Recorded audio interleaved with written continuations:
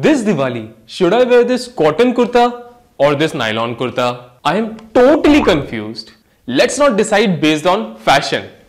Instead, I am going to do a science experiment. I am going to heat 4 different fabrics. But please do not try this at home. Let's start with cotton and silk. As you can see, natural fibers like cotton and silk are burning slowly and they leave ash on burning. Now let me heat nylon and polyester. As you can see, synthetic fibers are melting and they leave this hot and sticky mass. So if a synthetic cloth like this catches fire, the fabric would melt and stick to your body, which can cause serious skin burns.